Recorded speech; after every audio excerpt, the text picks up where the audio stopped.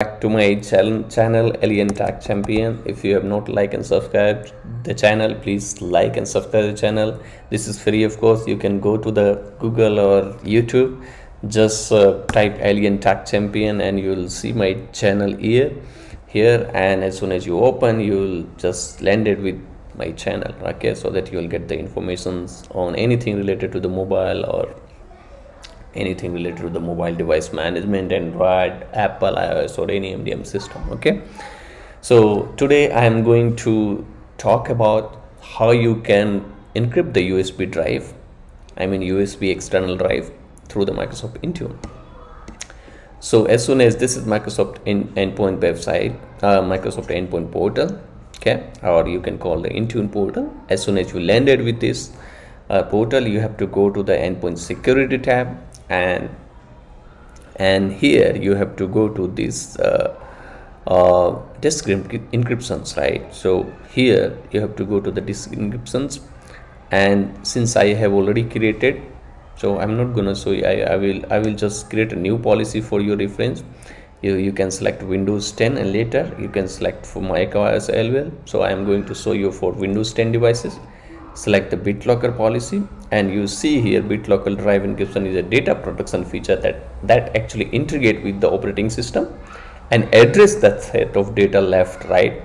So and you can also monitor the encryption report. So let's get created. I will say USB encryptions, okay, let it be. And you don't have to do anything here, right? You don't turn on anything here, and there is two way. Either you can create this disk encryptions policy from endpoint security or from the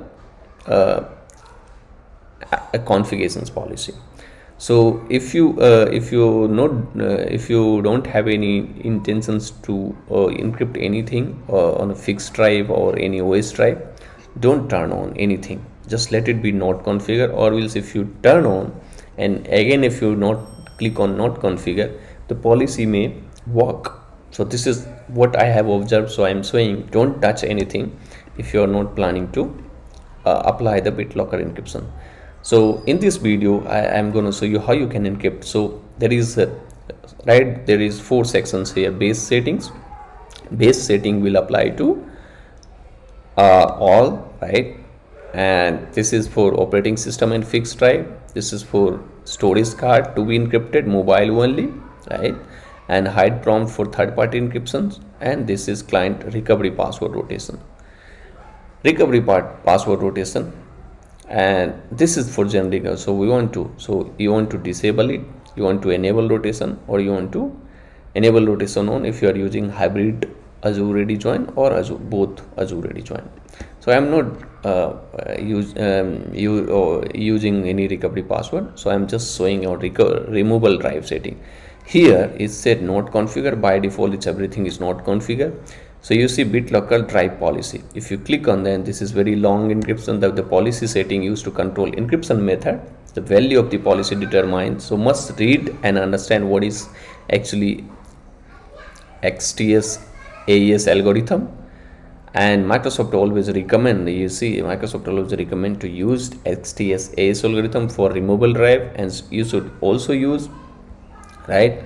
And changing this encryption method has no impact if the device is already encrypted. So if you change it, it will not impact. So let it get configured, and you want to configure this removable drive, configure encryption method for the removable drive. Of course we want to configure, and we have to select Microsoft XTS. You can select 256-bit or 128 as per your requirement. So I'm selecting 256-bit, which is more secure, I feel. Block write access of removal. You want to block write access, of course, yes. You want to block write access to devices configured to another organizations, no.